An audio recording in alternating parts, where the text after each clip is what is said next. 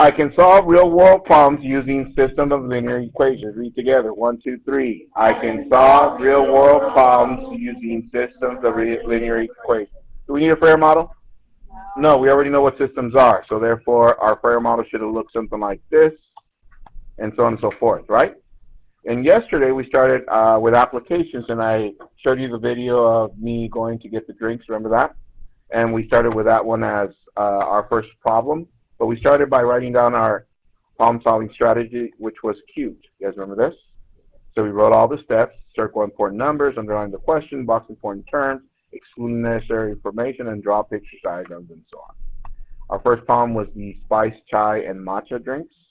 And what kind of problem was this? Item and cost. Then we went to Reagan buying sheets, right? And they were what? Felt and cardstock. And we solved that one. Let's do this one together. You don't have to copy the problem. Let's start from the table. Ready? I want you to write example number 2 on your paper. Example 2.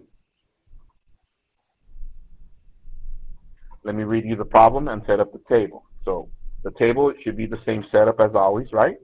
How many lines down? How many across?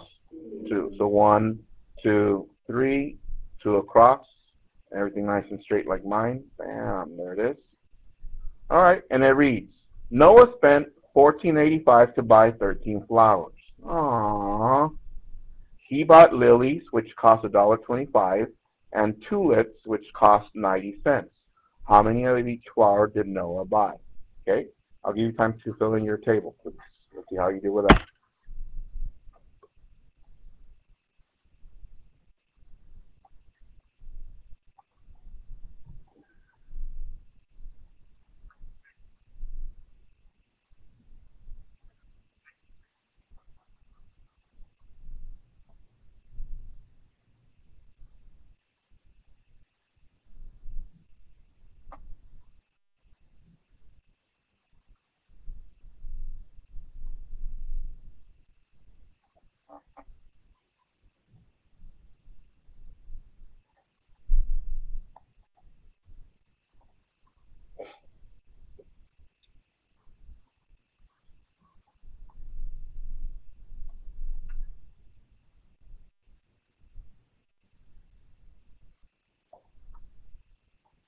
All right, let's see. What did we label this first column over here on top? So I'm going to use a capital L. Lilies. Okay, what did we label the next column? Capital T for tulips. And of course the last one is always what? Total. Okay, I'm going to switch colors to red. What do we write on the next row? Items. And in parentheses, what items are we talking about today? Flowers. All right, do we know how many lilies? No. What can we label this? L, capital L. Do we know how many tulips? So we label it capital T, and right here the total of items of flowers are 13. So far so good? Yes? All right. Cost. Let's see. Marissa, what do I write here?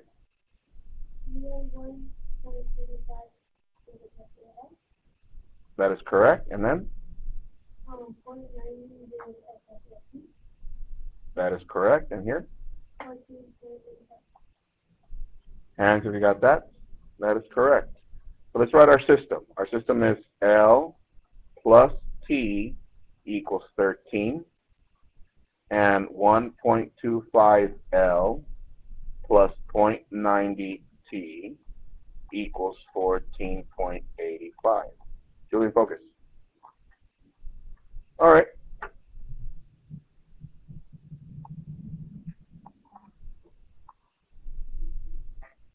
What method do you want to use for this one? Which variable would you like to eliminate? L? Hands if you want to eliminate L. Hands if you want to eliminate T. It's about evenly split. Okay, take out scissors. Whatever. Wow. Let's eliminate T. So we're going to multiply times what? Negative 0.90. Distribute, distribute, distribute. So that gives us negative 0.90 L, negative 0.90 T equals negative 13 times 90, 0.90.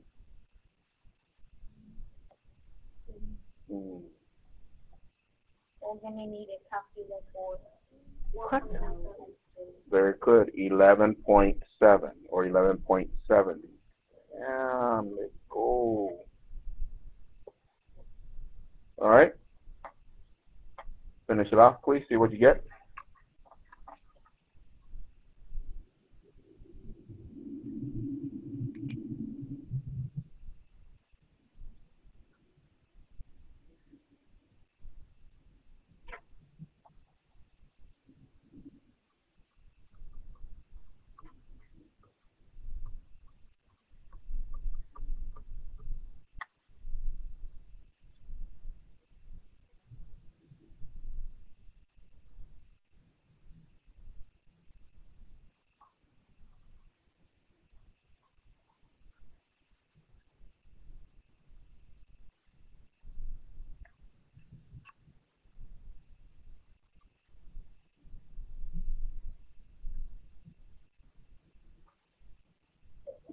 Bless you.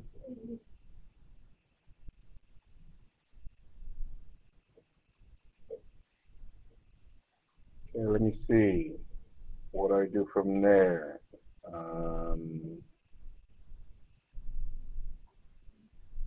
Thank you. Okay, Julian, go. I said I know you were going to take me What? because you were spamming me on the warm-up. What? Julian, pick someone. How about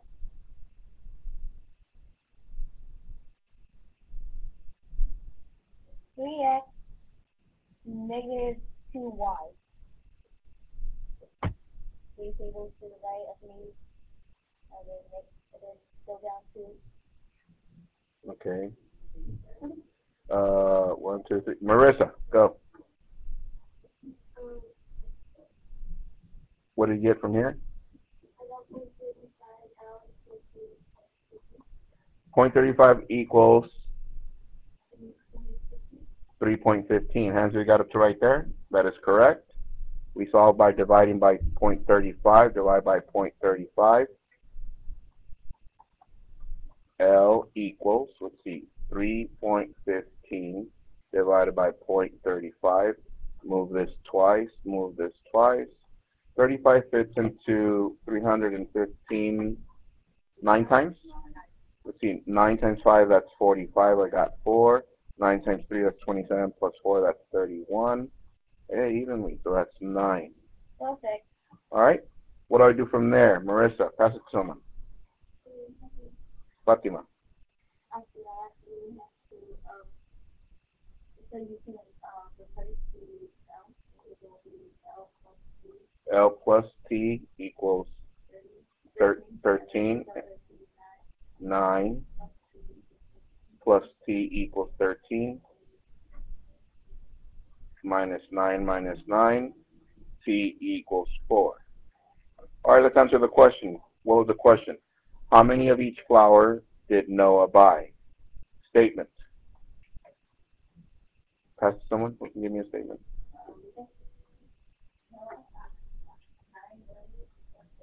Noah bought 9 lilies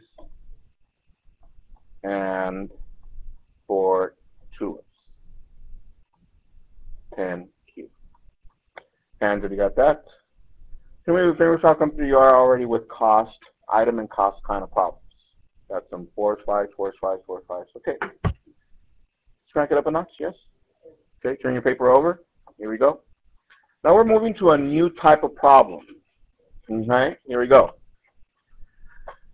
Problem number 3 says, with a tailwind, an airplane makes a 900-mile trip in 2¼ hours. On the return trip, the plane flies against the wind and makes the trip in 3 hours. What is the plane speed? What is the wind speed?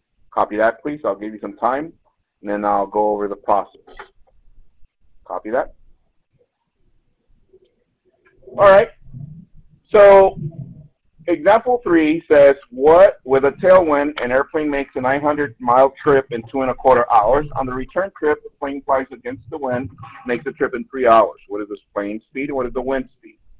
If you notice, this is no longer an item and cost type of problem. This one is what we call a rate problem. But specifically, it's a rate and distance problem. And I'll elaborate more on that. However, to set up the original table as the others, what did I say yesterday? That from now on, for systems, we're going to do 3 lines down, 2 across. Is that correct? Okay, writing utensils down, please. All right, here we go. So with that said, 3 lines down, 2 across should look something like this. 1, 2, 3, 2 across. Bless you. All right. So now that we have our table, look at the setup for this one. Since this one does not have item and cost, now this one's going to be set up in a slightly different way. Now we're going to use an actual formula.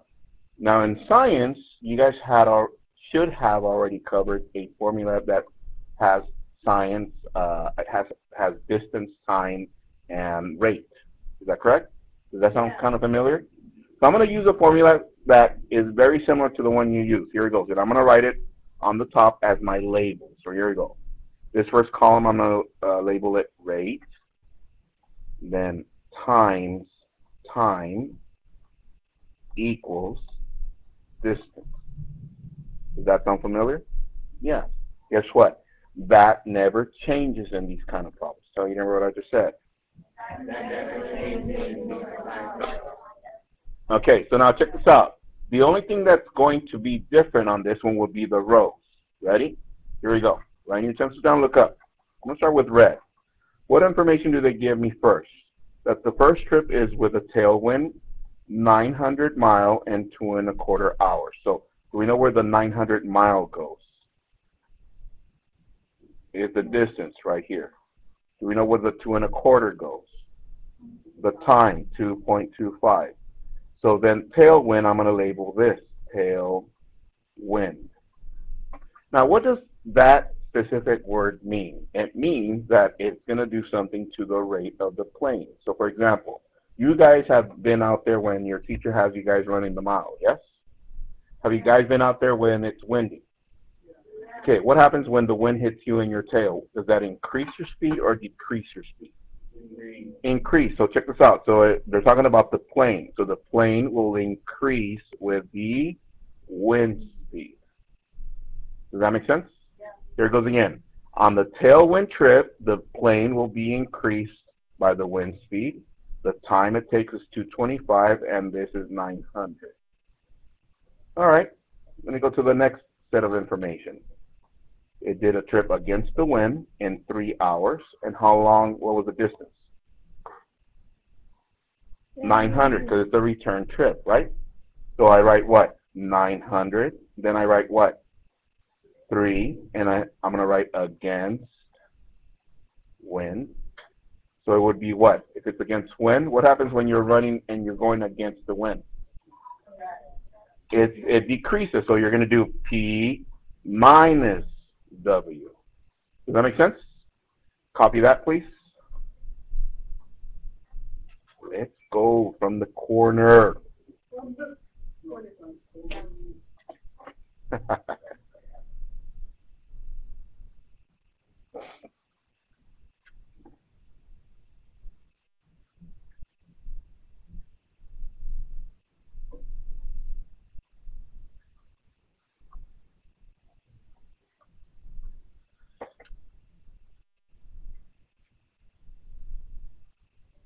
Okay, so as you're writing your table, let's see.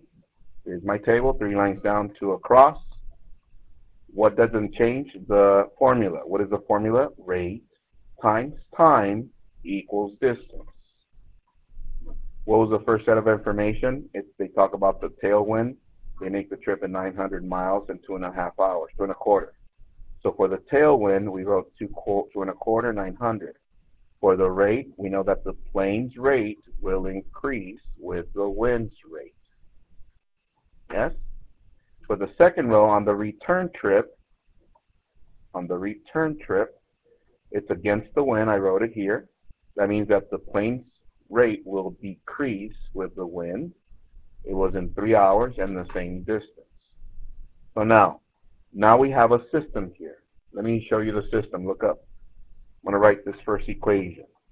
P plus W times 225. Does that make sense? But instead of writing a big multiplication sign here, what am I going to use? Parentheses 2.25 equals 900. Why did I do parentheses? Because we have how many terms here? So if we were to distribute, make sure we distribute to both. Does that make sense? Let me write my second equation. I'm going to leave a little bit of space here in between, and I'm going to write P minus W in what? Parentheses. And what goes outside? 3 equals 900. Okay, before you copy that, look up to the screen. Look up. Now, right away, our noodle would want to do this. Distribute, and simplify, and start doing something with it, right? But in order for us to save an extra step, I'm going to get rid of this factor that's multiplying. What is the inverse? We're going to divide by 2.25. Whatever we do to one side, we do to the other side. What does that leave us? What is this P plus W? Does everybody see that? Equals to 900 divided by 2.25. 900 divided by 2.25. Move this over twice. Add 2 zeros. 225 into 900 is 4 times. 0, 0, 0. Bring down another 0, 0. So this is 400. Are we there so far? Now look at this one. I'm going to do the same as here. I'm going to get rid of this factor. So what do? Divide by 3. Divide by 3.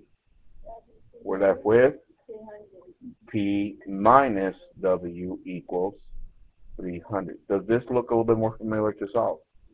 Yes. So copy that and finish solving that. Let's see what you get.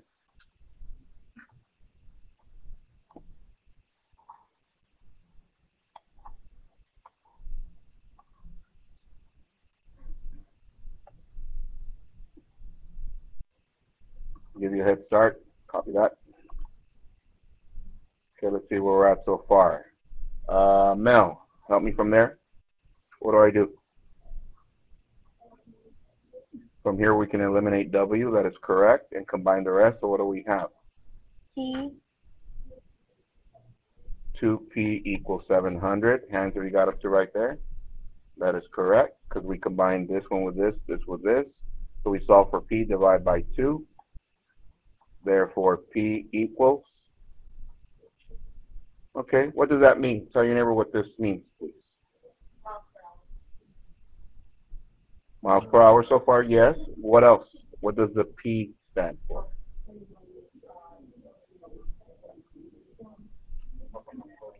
Everyone, the plane speed is what?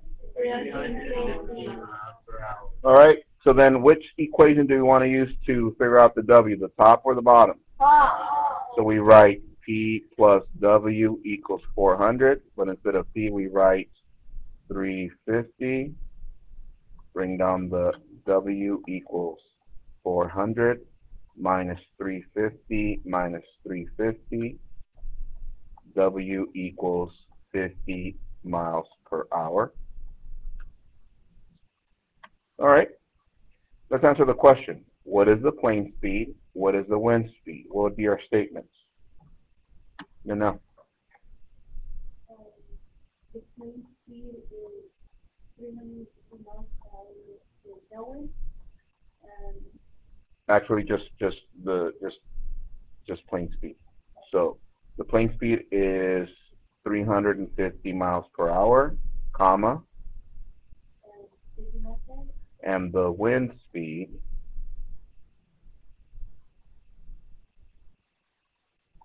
is 50 miles per hour, 10 Q. So let's see, 1 point for the table, 1 point for the system, 1 point for the solution for one variable, 1 point for the solution of the second, and 1 point for the statement. How many points total? 5. Are we there? Okay. So this is the first one we do on rate. Show me with your how complete you are so far up to right there. We got some 3s, 4s, 3 4s, 3 4s. Okay. So let's do another one. But let me recap just to make sure that we got this. Here it goes. We started off with a rate and distance problem. 3 lines down, 2 across. What did I say never changes? The formula. Rate times time equals distance. The top row we did for the tailwind, the bottom row for against the wind. Why did we write P plus W? Because the tailwind increases the rate of the plane. Why did we write minus? Because the against the wind, it does what? Decrease the rate of the plane. Are we there? And everything should be obvious from there. All right, example 4.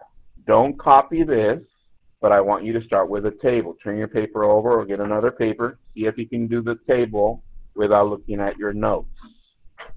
Right. So try to do a setup of the table without looking at your notes. Do as much as you can. It said. I'll underline stuff so you guys have information to do. Let's see. With a tailwind, an airplane makes a 600-mile trip in 1.5 hours. The return trip, the plane flies against the wind and makes the trip in 2.5 hours. Okay, set up your table, see what you get.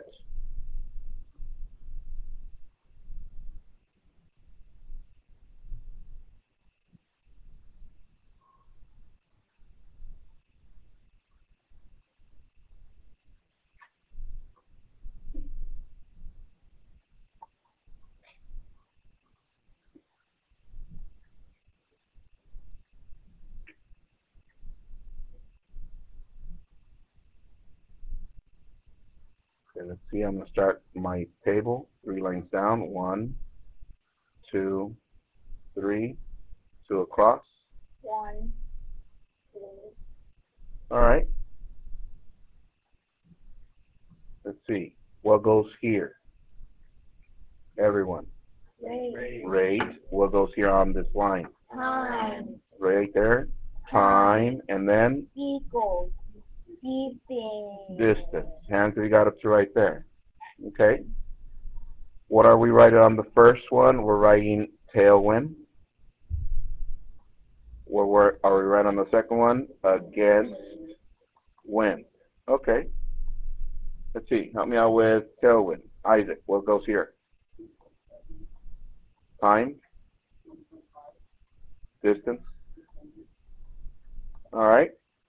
What goes here?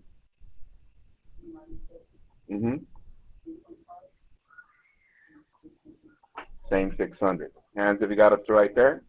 Okay, let's write our system. We got P plus W parentheses times what? 1.5 equals 600. Our second one is P minus W times 2.5 equals 600. Isaac, pass someone? Brody, what do I do to the first equation? You divide 1.5 to both sides. So therefore, it's P plus W equals what? Well, look. What is 60 divided by 15?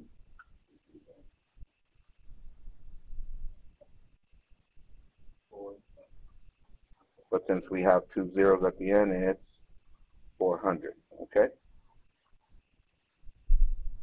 How about the second one?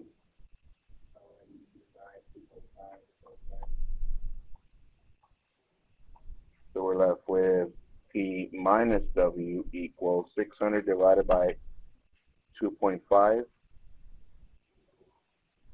Who got it? 200 what? 240. Hands if you got that. Okay. Do we know what to do from there? Yeah. Yes. Continue from there. Avro, what do I do?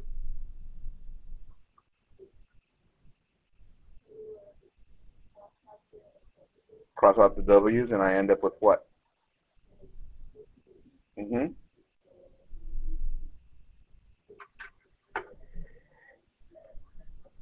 That is correct. Divide by 2, divide by 2. So what is the plane speed, everyone? The engine 20 miles per hour. Miles per hour. And then we get which equation? The top or the bottom? Top. Top. P plus W equals 400. But instead of P, I write 320 plus W equals 400 minus 320 minus 320. W equals 80 miles per hour. And you have your statement, right? Okay. Hands, and show me with your fingers how comfortable you are with these so far. Okay, I got some 4, 5, 4, 5, okay.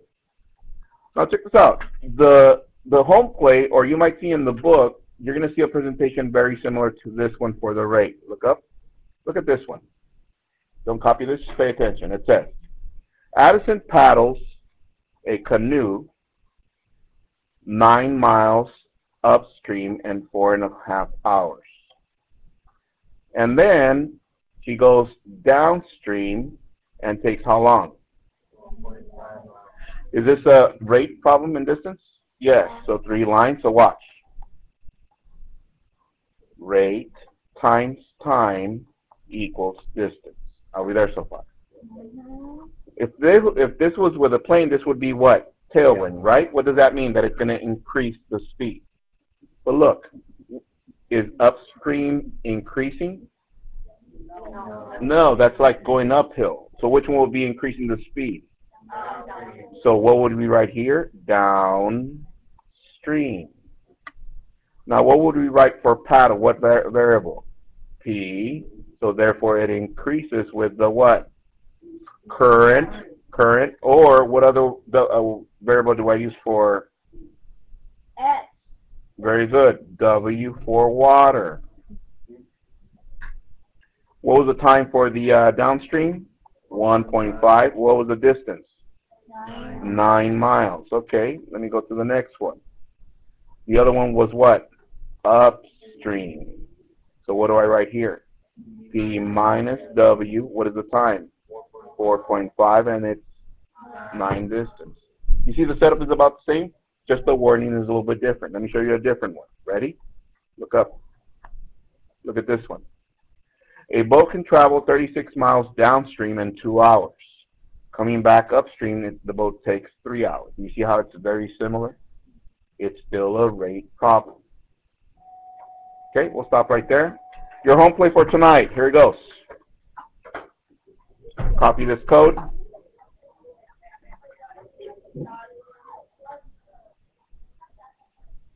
It's KCWHR, and you're doing numbers 2 to 8 evens only. Have a good one, guys. Enjoy your home play. Reminder, there's no tutoring today, by the way, unless you want to stop and say, hey, yay. Anyways, bye.